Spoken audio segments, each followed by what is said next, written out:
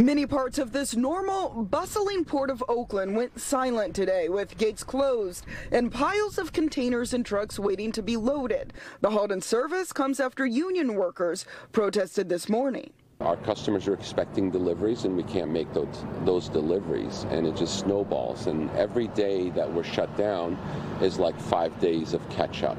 The protest was prompted by clerks representing the International Longshore and Warehouse Union, who say they've been working without a contract since July. While the union did not return our calls for comment, published reports suggest this work stoppage is related to a contract dispute.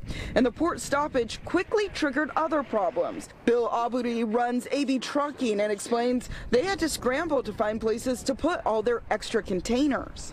This stack of containers behind me shows you how we're being played.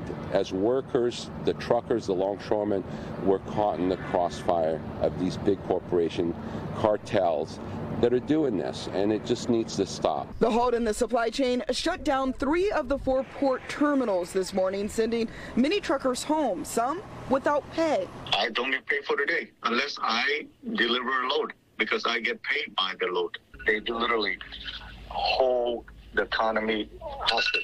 According to the port, the domestic cargo terminal remained open, and international terminals will try to reopen tonight, but the damage may already be done. For frustrated truckers, they fear what happens if companies and the unions can't reach a deal soon.